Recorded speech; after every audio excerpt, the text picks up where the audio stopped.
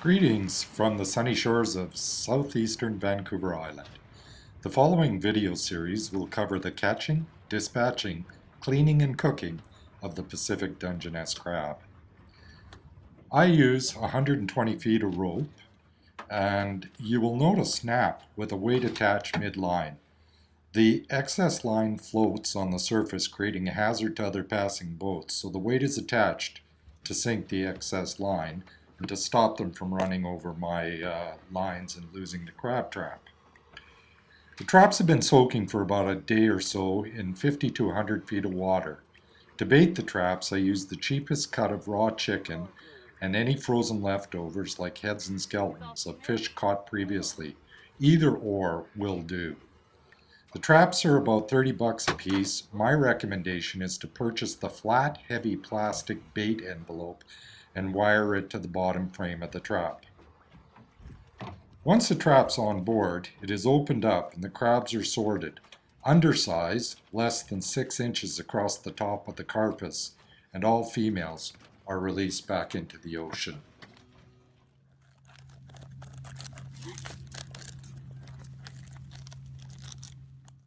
Okay, so we pulled the crab traps and we've been blessed with 4 nice big male, what we call keeper crabs.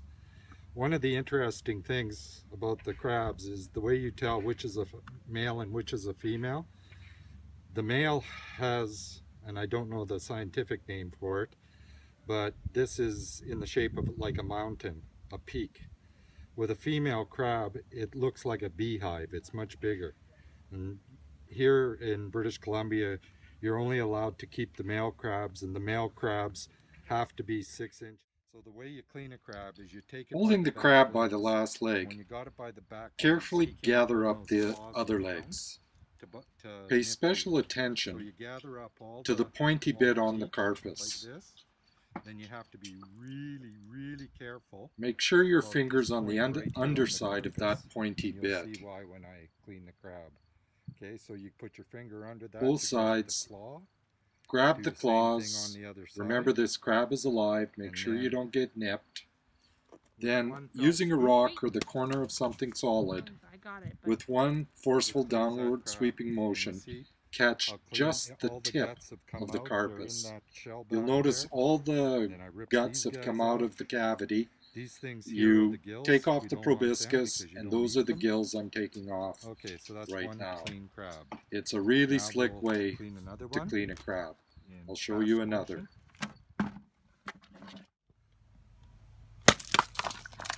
Again, nice clean. Gills come off easy. Now this crab is ready for cooking. Last guy. And same thing, nice and clean.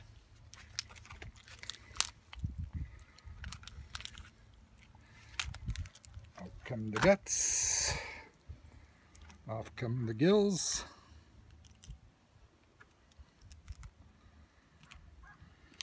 Okay, these bad boys are ready for the pot.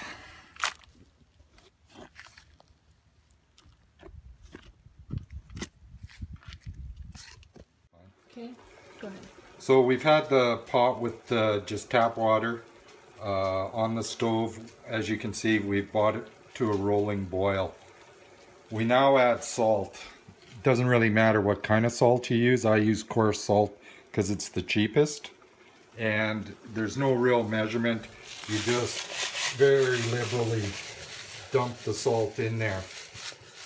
And so now we're gonna put our cleaned crab into the salty boiling water.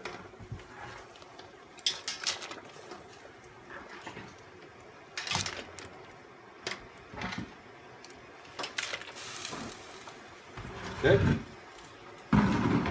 And then for any kind of crab, you'll probably be buying your crab at a store. Any of those crabs are probably about 2-pound crabs, so 15 minutes on your timer. The crabs have cooked for 15 minutes. We carefully pour off the boiling water into the sink. shit. We should have put that string in the sink for all the guts. Oh. And then we start cold water immediately. And we just start putting the cold water on the crab. We want to stop the cooking process.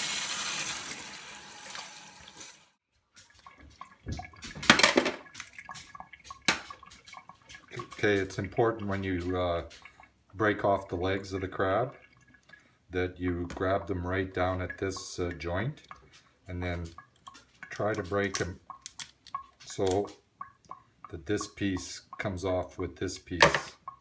Try this one. There, so that you get that little knob there. And you just got to break against the joint.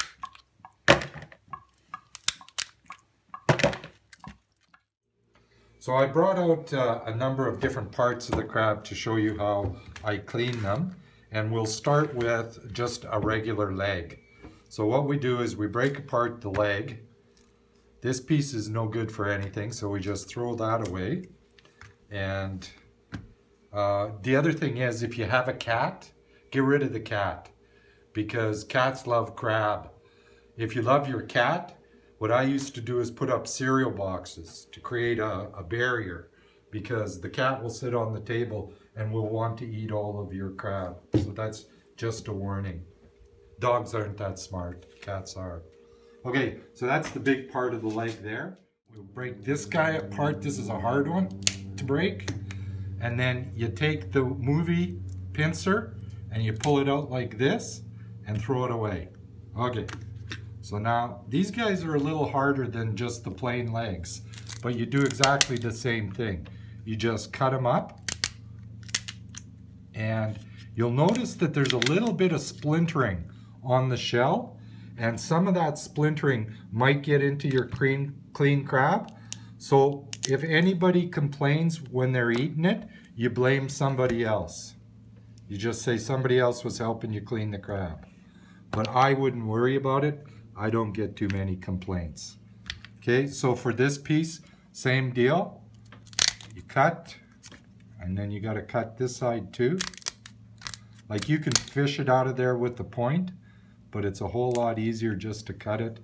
And when you're cleaning multiple crabs, it makes it just go a whole lot better.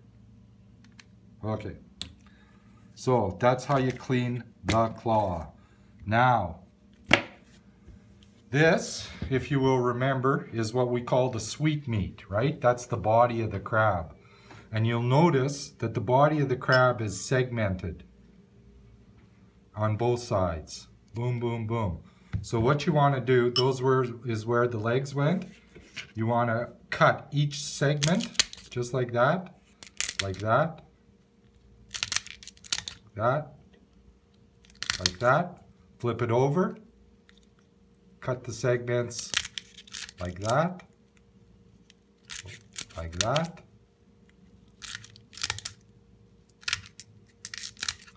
Okay, now you open it up and look at all that lovely white meat. This is why they call it the sweet meat.